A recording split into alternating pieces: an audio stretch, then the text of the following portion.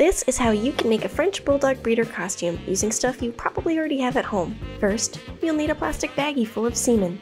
I made mine, with cornstarch and water. Next, a pair of disposable gloves because breeders put their hands where no hands should be going. Now grab any unused syringe you have laying around and suction some of the sticky stuff out from your baggie. And now all you have to do is cover yourself in blood for all of the homeless dogs who die because breeders take away their opportunity at finding homes. And just like that, you'll look ready to sell Neil Patrick Harris's next French Bulldog puppy.